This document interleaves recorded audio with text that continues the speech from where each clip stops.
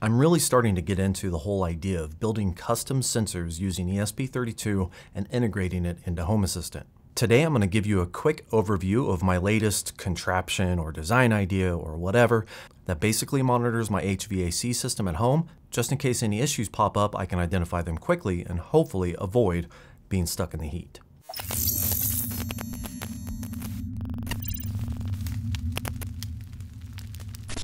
What's up YouTube, Jason here with Byte My Bits. In today's video, I'm going to show you a sensor monitor that I created that monitors the air temperature, pressure, air quality, in both the return, which is the air intake of my HVAC, and the supply, which is the condition air out. The motivation for this entire project was solely just to know how my HVAC system is doing and allow me to use that data to know if I need to fix or replace anything. And it all started because now it's summer here in Kansas, and whenever those temperatures go above 100 degrees, my air conditioning has an issue keeping my temperature down to 69 degrees, which is what I have my house set on all summer long. So let's go ahead and fast forward to what I did. The first step was to find a good sensor. Now after some research, I landed on a BME 680. This is a digital temperature, humidity, air quality, and pressure sensor. You can get 2 for $26 or 3 for like $34. Then I used an ESP32 and I'm using an I2C sensor coding. I don't actually know what that means. I'm just letting you know this is the sensor stuff that I used. And then a bunch of miscellaneous components like a board, switches, power stuff, and things like that.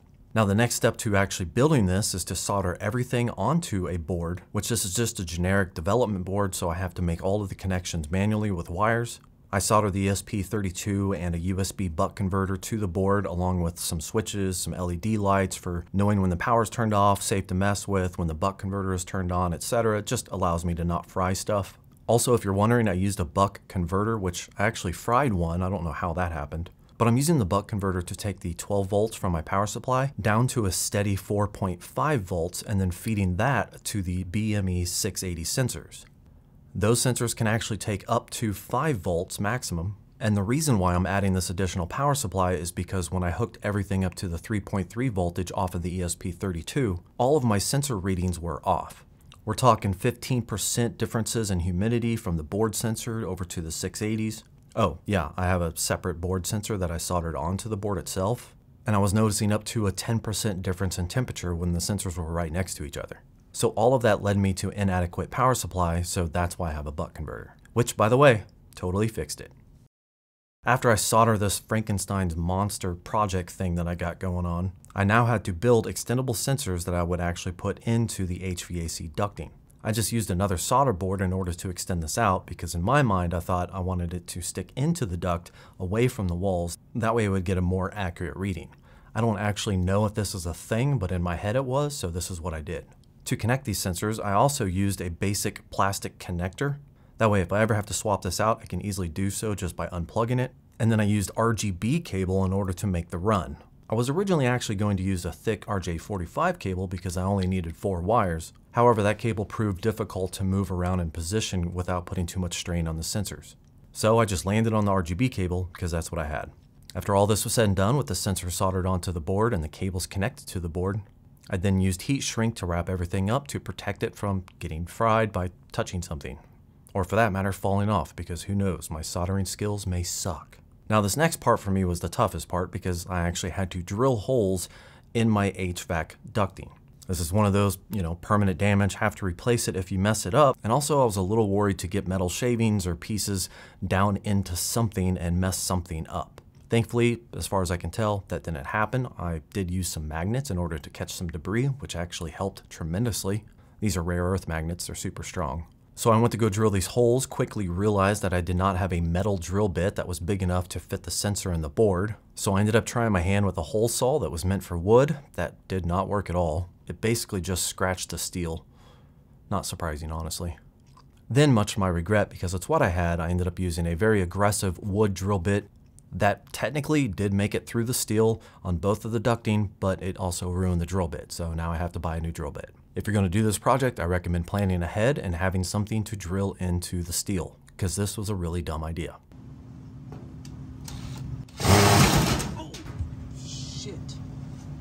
Okay, got it. Also, little note, I made sure to drill high enough that way I didn't hit the A coil that's in the HVAC, because if I did, that would really suck. Probably be an $800 or $900 repair.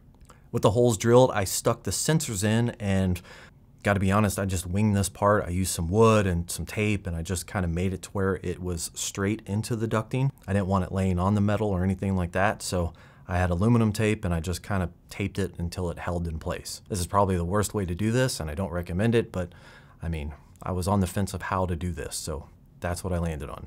I used aluminum tape because, I don't know, I think it's cool. And now for the hard part, which took a little bit of time. Lucky for you, if you do want to repeat this project, I will do my best to link everything in the description down below. I don't know how I'm going to do this, maybe a text file on my server, not really sure.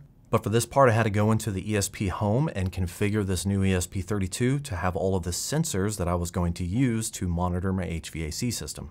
This included configuring all the basic sensors and then some custom sensors to calculate temperature differences and static air pressure. According to an HVAC guy that is a longtime patron, Jay Dirt, thank you very much by the way, the static air pressure and the temperature differences are two of the main things to look at when you want to know if your HVAC system is having issues.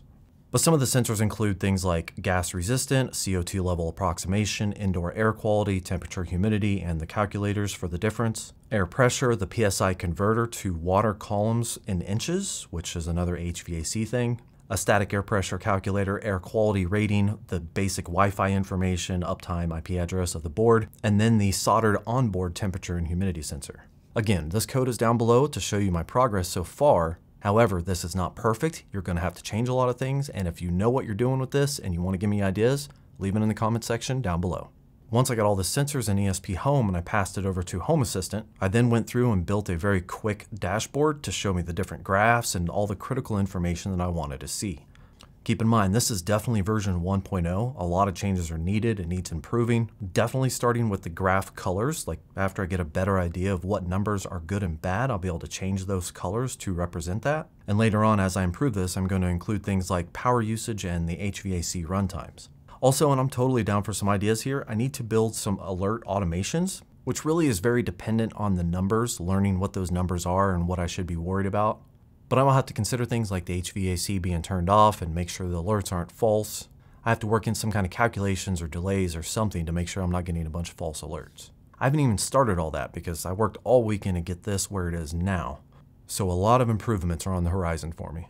So with all that said, I just want to reiterate that you can replicate this project if you want with the code and the hardware and everything that I showed you here. You're definitely going to need some basic electronics knowledge, some very basic soldering skills, and depending on how you end up soldering everything together, you're going to need all of the miscellaneous electronic parts that I used.